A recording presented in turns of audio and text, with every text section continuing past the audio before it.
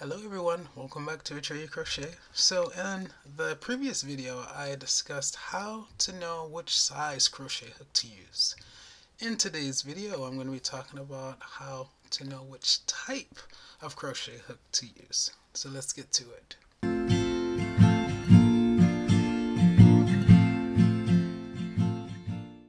Alright, so let me just first say that I think that when it comes to the type of crochet hook to use, it's a very personal decision. I think it's based primarily on what your preference is, and because as individuals we all prefer different things, it's hard to say, okay, this is definitely like the crochet hook that you should be using. That being said, I think there are certain general tips and just information that I can give that can help you better make that decision for yourself. So I am going to go through just some types of crochet hooks. For instance, you have the aluminum, you have bamboo, you have like the aluminum with this sort of soft covering, you have steel, and then you have like aluminum with like a harder covering. And yeah, I'm just gonna talk about my experience with each kind, and then from there you can make the decision for yourself.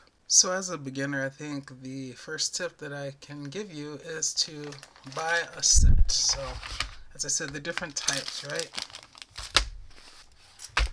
It's important to buy a set so that you start out with, some options, right? Because you're probably going to have the desire to crochet different things, and it's just kind of nice knowing that you have a variety of sizes. Now, if you happen to come across a pattern where they suggest a size that you don't have, then you can always, at that point, buy, an individual crochet hook.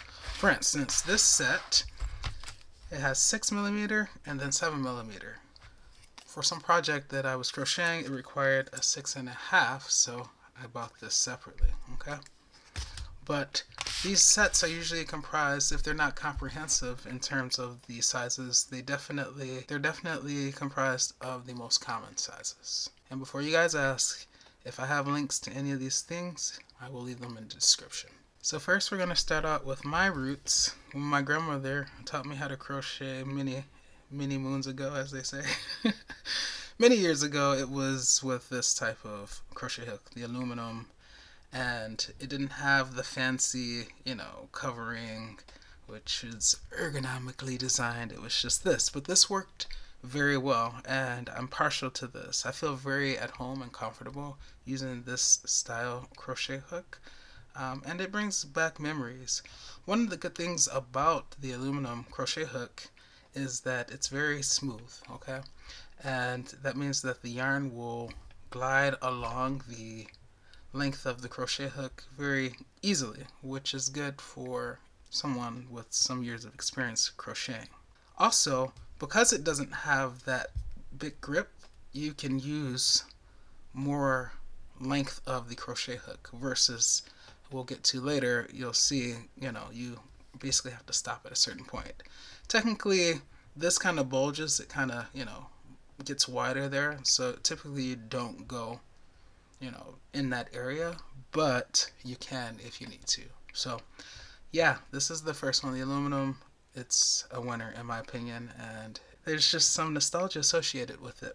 Speaking of nostalgia, this is the steel crochet hook. It's very similar to the aluminum in my opinion. It's very smooth, and I also use this, believe it or not, when I was a kid. After my grandmother had taught me how to crochet, she used to have all these books with like these diagrams where you could make like these doilies. You just have to like do exactly what it said. For instance, there would be like boxes with X's, and then you go over to the key, and the key would be like, okay, that means double crochet.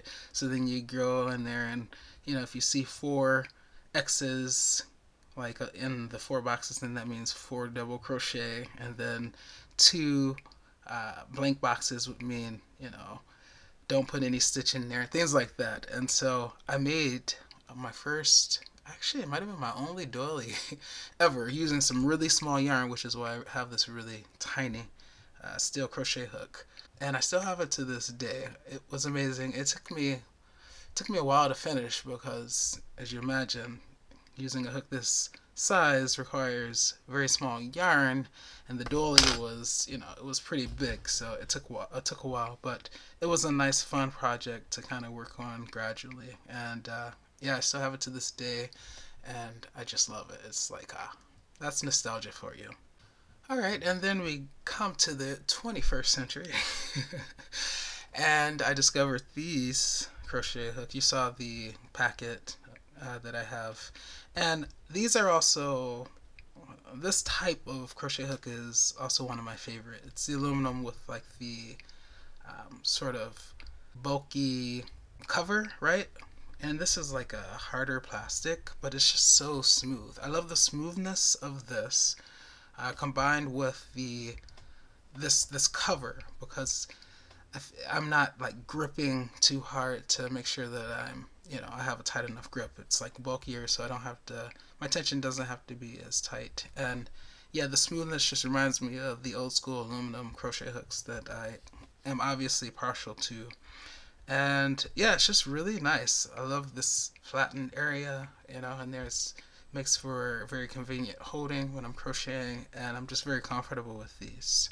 Okay, so yeah, love this one. And I know a lot of you, when you watch my videos and you see me working with this set, you always inquire about it. I got it from, it's by a company named Yarnology, but I can't find that set anywhere anymore, so I'm not sure. I'm just happy that I have mine. Speaking of nice comfortable grips, I found this set more recently, and it also has the cover. It's bulkier, but it's softer. There's a softness to it. And I have only used crochet hooks from this set a couple of times, not because I don't like this type of crochet hook. It's very similar to the one I just showed you. It's just that I really love the one that I just showed you and the hooks from that set, so I usually tend to go with those. But this softer sort of like eraser, you guys remember the old school erasers? It kind of has like that feel, except when you rub it, it doesn't produce those nasty little dirty rolls. But no, it's very comfortable. So if you don't want, something solid or hard in that area, then you might want to go for a softer, bulky covering. And then I'm pretty sure this is aluminum as well, and it's just, your yarn will slide very easily. So this is also a nice option. And then the final type of crochet hook that I'm going to discuss in this video is, of course, the bamboo. Now, I was relatively recently introduced to bamboo, and when I say relatively recently, that would be like within the past, I don't know, 5-6 years. I always, had a little bit of interest in it, but I was always so comfortable with what I was already working, and you guys know the saying, if it ain't broke, don't fix it. So, but I don't know, I always saw, people crocheting with bamboo, and it just looked really cool. So I'm like, let me get me a set and see what all the hype is about. And I like it. I mean, I noticed as an experienced crocheter now that I didn't like the friction that it has, meaning my yarn didn't glide as easily along the length of the crochet hook. However, this is something that's good for the beginner because, as they're kind of developing their motor skills with, as it relates to crochet, they don't want their yarn just easily able to slide off, right? So it's a good thing that there's more friction with these, and that makes bamboo crochet hooks perfect for beginners. Also, the good thing about bamboo hooks is that they do become smoother with time. So the more you use them, the smoother they become. So say you buy a set as a beginner, it gives you what you need while you're learning and developing your skills as a beginner, because of the friction that's present. But then as you use them more and more, they smoothen out. But of course, as you've been using them more and more, you're gaining more and more experience, and you are able to handle less friction. You're able to better handle a surface with less friction. And so they kind of mature as you mature, which I think is a beautiful sentiment. So the thing that I don't care for, or I shouldn't say I don't care for, it's just it takes some getting used to when you've crocheted only with other types of crochet hooks, is how wide it is there. at the top where the hook is. If you look at like this one, it's narrower. So if you're not used to